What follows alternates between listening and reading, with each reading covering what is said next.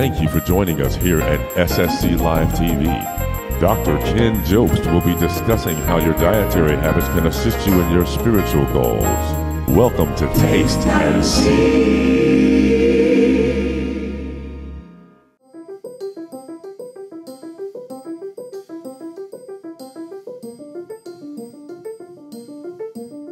Well, hello once again, and welcome to SSC Live TV, Taste and See. My name is Ken Jobst, and this is Elisa Lee Jobst. And we're just delighted to be with you again for this episode of Taste and See. You know what, Elisa? This is a special episode. In this episode, the theme of this episode is the devil made us do it. The devil made us do it. All right? Usually it's him making me do it. Usually I make her do it. No, the devil made us do it. And today we're going to be learning some tremendous stuff while we make a sandwich. Is that going to be all right? All we're going to do, we're just going to make a sandwich. But the devil made us do it. And you know what? The springboard scripture for us is a scripture familiar to each and every one of us from the Gospel of Matthew, Matthew chapter 8. And it's the passage about the Gadarene demoniac. So from Matthew chapter 8, when he arrived at the other side of the region of the Gadarenes, two demon-possessed men coming from the tombs met him. They were so violent that no one could pass that way. "What do you want with us, Son of God?" they shouted. "Have you come here to torture us before the appointed time?" Some distance from them, a large herd of pigs was feeding. The demons begged Jesus, "If you drive us out, send us into the herd of pigs." He said to them, "Go." So they came out and went into the pigs, and the whole herd rushed down the steep bank into the lake and died in the water. Now, as Pastor Cosby has told us many different times, this was the beginning of deviled ham. That was bad. Right? Ba-dum-bum. We don't have a rim shot, so just everybody ready? 1, 2, 3, ba-dum-bum. Okay, the beginning of deviled ham. Well, I'm glad we mentioned deviled ham, because today we are talking, the devil made us do it. It must be deviled ham. It's deviled ham. It's deviled ham. Now, okay, seriously. You've been up and down the aisle at Kroger. You've got a list of stuff that you're supposed to get, and you've been up and down this aisle before, and there's all kinds of other things, but you've never reached up for that little tiny can of deviled ham. And you've always said, "I wonder what's in there. I wonder what's in that little can, and why do they wrap it up in a piece of paper?" Well, today, we're going to find out. Okay. Now, this, by the way, the Underwood Deviled Ham company was actually a company that was established almost 200 years ago in 1822. In 1822, in Boston, Mr. Underwood, who came over from the old country, he worked in food preparation business in London. He came over to New Orleans, and from New Orleans he made his way to Boston. And in Boston he started a company that was making all kinds of like canned things, right? Excuse me. He was making things that he would put in jars. So he had all kinds of food that went into the jars, and he ran into a problem. It was a business problem. Do you know what his business problem was? Let me guess. No jars. You can't get... Ran out of jars. I was right. She was absolutely right. Mr. Underwood completely ran out of jars. All around the Boston area, he couldn't find suppliers to make enough glass jars for his products. So what did the enterprising Mr. Underwood do? What he did was he understood that there was some experimentation with tin-lined steel cans. right? Tin-lined steel cans. And what did he put in those tin-lined steel cans? Put all kinds of things. Deviled everything? He didn't devil everything. He didn't devil everything. But you know what? He sold canned lobster. Ooh. Have you ever had lobster from a can? No. Wow. He sold canned oysters. And he sold canned clams. Clams in a can, right? But he also sold, you know, mackerel and sardines. He founded the first sardine cannery on the East Coast. And he put all these things in cans. What was the problem? Here's the problem. Every once in a while, especially those cans of clams, the cans would swell up and burst and explode, right? And it was messy and it was nasty, and it was also Smells stinky. smelled stinky. But it's dangerous because it's like, you know what was going on? It's like the bacteria in there, that anaerobic bacteria, expanding, putting the pressure on the can blows up. Well, as it turns out, the good Mr. Underwood's grandson, William Underwood, right? William Underwood went to the Massachusetts Institute of Technology. He went to MIT. And at MIT, he sat down with all of the people at MIT and said, you know what? What we need to do is figure out a way that we can make this thing work. Because I've got a big business. We don't want to mess it up. And you know what? There's some food safety issues we have to overcome. William Underwood established the discipline of food science at MIT. And from that time up until like 1968, there was an endowed chair for food scientists at the Massachusetts Institute of Technology. And all of that helped to bring us deviled ham. By the way,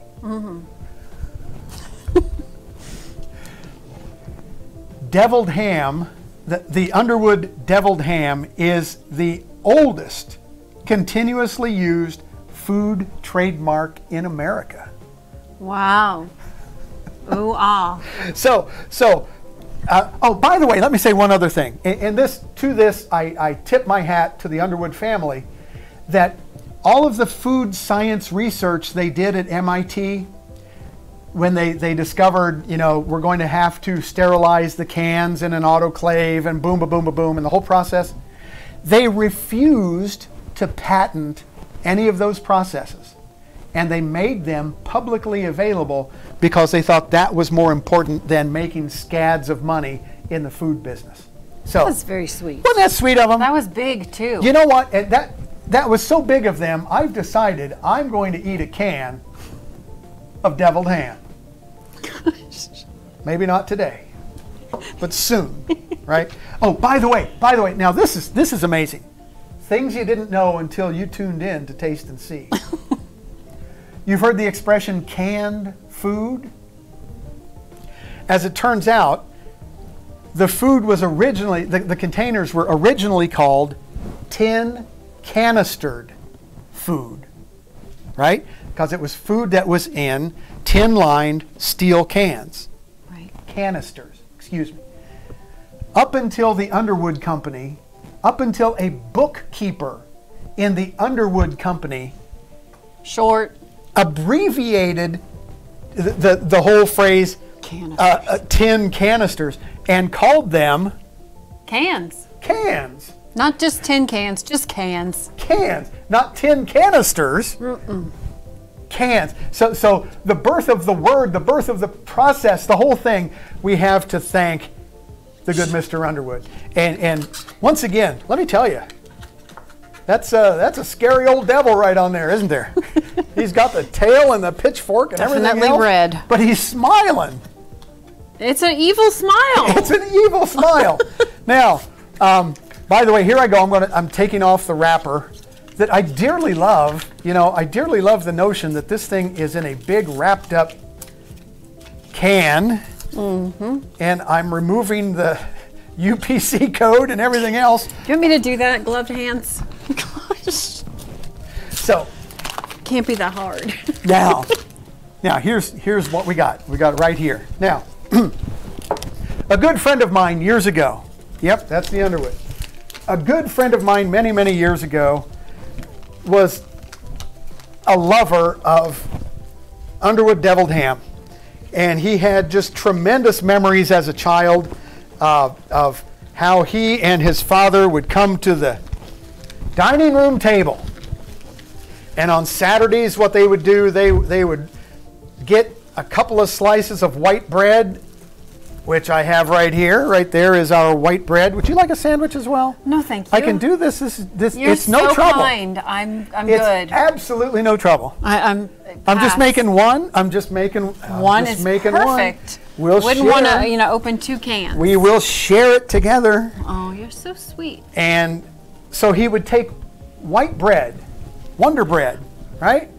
And opening the can of Underwood Deviled Ham, which back in the day you had to use a can opener, but today it comes in a handy ring top can. That's what they call them. And with 2 quick motions, he would divide the can. We didn't rehearse this. Maybe we should have. He would divide the can and would take out half of the deviled ham thusly and would spread it on the white bread, right? Now, where does the term deviled come from anyway? What is deviled ham?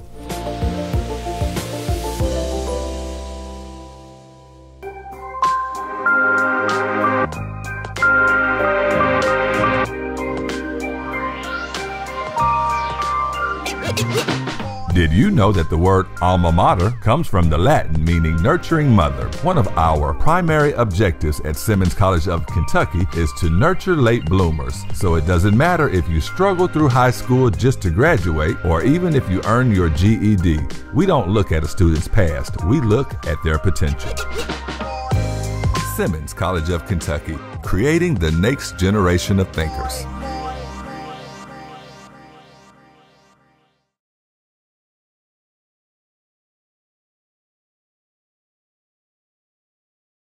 This is about theology. This is about something about God.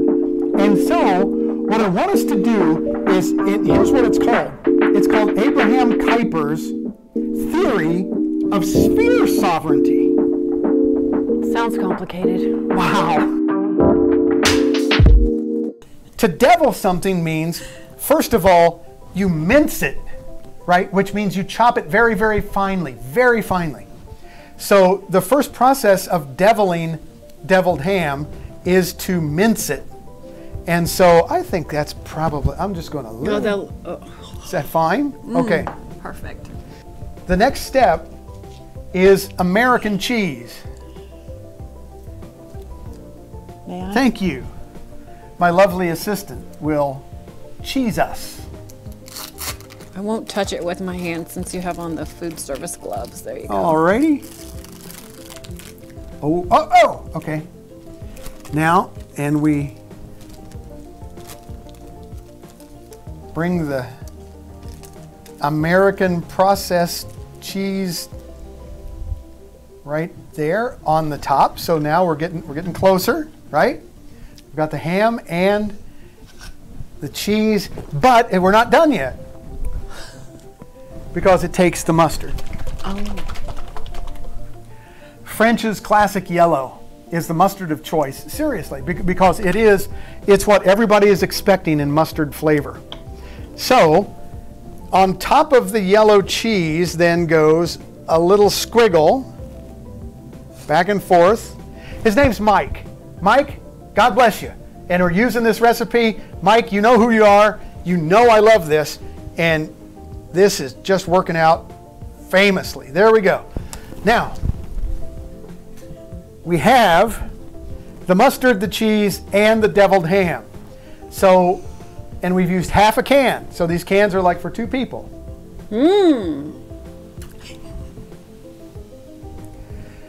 Now, there's the top. And I learned from you that Yes. sandwiches taste better when they're cut diagonally. Because you only have one corner. That's right. So I'm cutting this diagonally. And we've got leftover deviled ham in the can, right? We have our sandwich made, but something tells me that we're not quite finished yet. You know what? We can't just eat the sandwich by itself. We need something else that's deviled. So what we're going to do, and remember the recipe for deviling? You mince it, chop it all up, and put some spices in it. That's devil. Oh! Now, right here we have cackleberries, hen fruit, Eggs. right? I can eat that part. Okay, now, let me ask you, Yes, sir. it's after the equinox. Do we cut them by the equator, or do we cut them from the North Pole to the South Pole? North to south. North Pole to South Pole, we're cutting the eggs. So it makes it look like you're getting more food because it's bigger that It's way. bigger, okay? And we do the other one just exactly the same way. And having cut those 2 eggs, now we have 4 half eggs, but put this right over here. Not deviled yet, because to devil something you have to have what? You have to mince it Mince it. and spice it. Yeah. So we're getting ready to do our mincing and spicing as we take the yolk right out of the egg. It's a yolk. It was very funny. Now, Yolk, get it? Like a joke. Okay. now, Yes, sir. from our previous broadcast, we have been very wily, and what we did was we saved some pickles from our pickle episode. Put 'em in there. We're going to put them right in here with the eggs. But you know what we have to do first? We have to dice them. I was going to say, to devil it, we have to cut it up, mince it, and add spices, and one of each. Okay, so we've got one of each. We've got a curried pickle and a cayenne pepper pickle. And what we're going to do is dice these precious little emerald gems into eggable sized chunks. We're doing this very rapidly and with great care and precision. So they're going to be delicious. We're still not done, because what we need to do, and this is just me. I prefer mustard as the basis for my deviled eggs rather than mayonnaise. Now I know there's mayonnaise people and they put... Me. Are you a mayonnaise person? I'm a mayonnaise person. By the way, this does remind me, my French's mustard reminds me of the parable of Jesus. How so? Well, that the kingdom of God is like a mustard seed, right? It's the smallest of all seeds, but it grows into something. And the thing that we lose touch with, in America especially, is that we just go and buy mustard. We don't buy mustard seed. However, you have a tin of Coleman's mustard powder in the cabinet. Have you seen that recently? Yes. And that tin of Coleman's mustard powder reminds us that mustard is powerfully spicy. Especially that Coleman's mustard is so spicy, it'll clear your sinuses on a cold day. And the other thing is, what that saying from Jesus' point of view is that the kingdom of God can be the kind of thing that puts a little zip in your life. The kingdom of God can be the kind of thing that spices up your day-to-day living. Because you know what? It's an amazing thing to follow where God is leading in our lives. There's 2 of those now. And my deviled egg. That one worked. Oh, look at those. Perfect. And we're bringing all the rest of this. This one's coming right on home. Round and third and headed for home. Here comes egg number 4. Now, My lovely and gracious wife likes to dice things very finely. However, sometimes I leave big chunks. He does. And the big chunks remind me that, you know what, they're little flavor packets. And they're going to bring a particular flavor home. Doesn't that look just so appealing? It's beautiful. There's my deviled ham and deviled egg platter. But still, there's something missing. If only we could find a way to round out the devil made us do it platter. Like with something sweet, maybe. Something sweet. I always end with something sweet. I mean, we have savory, we have spicy, we have the staff of life, white bread with crust on it. But how is it that we could just really, really round this out? Well, of course. Devil's food Cake. snack cakes. A devil's food snack cake. Some people would call these a Little Debbie. Well, it's devil's food, right? You know what? There's no room on the plate because we have such a big sandwich, so we'll have to have a side of Little Debbie's. But the presentation there leaves, that's devilishly, oh yeah, there we go. That's what we're looking for. Other way! Oh, okay, that's fine. Yeah, you've got to see the swirl. You can see the swirl, that's true. She's the food stylist for the show. You'll see it in the credits. Shoot. There. That's what we're talking about. Here. Now we're in business. Now, so we have our Underwood Deviled Ham sandwich with devilishly good mustard and American cheese. Oh, look at that, food stylist wife of mine. and deviled ham sandwich, deviled eggs, little deviled Debbie devil's food cake. Not little deviled Debbie, what am I saying? Little Debbie devil's food cakes. They're all here, and it's just because the devil made us do it. Now, well, once again, you know, easy recipes, but what else is there that gets deviled? And once again, chopped really finely, and then having a spice put in. Well, another a cousin product that the Underwood people have is Underwood Deviled Chicken. Oh, yeah. And so it comes in a little can likewise, but I'm thinking that if you would devil corned beef, you could do something like that. That right? might be good. Maybe we should try that. Maybe we're going to devil corned beef. Have you ever had steak tartare? I have not, actually. Steak tartare, Not that fancy. we would mince a nice piece of steak and try to put that all together in a presentable type fashion. But you know what? Go take a look in the refrigerator, see if there's something in there that needs to be minced and spiced. Ooh, what about a deviled fruit? What about... If you use cinnamon for the spice. Cinnamon for the spice. Take an Maybe some apple, sugar. dice it. A little cinnamon and cinnamon sugar. And then you would have, wait a minute, cinnamon and sugar is everything nice. Yeah, but it's still everything deviled deviled. because you cut up the apple and you have spice. Okay, well, we'll let you decide. It'll be good devil.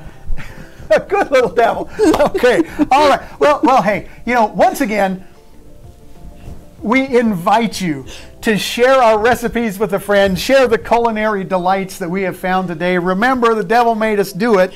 But until next time, you know what? You know what's missing? A good slice of onion right on there would make the whole thing. sweet onion. I wish I'd have thought of that earlier. We'll take it home. We'll take it home. We'll make it work. Well, once again, this is Pastor Ken and Elisa Jobst. we're just having such a delightful time. Thanks so much for being a part of Taste and See with us. Until next time, tell some friends, gather round, and we will do it all again next week about this same time. Hey, thanks so much. Take care. you. We'll see you later. Bye-bye. Bye-bye.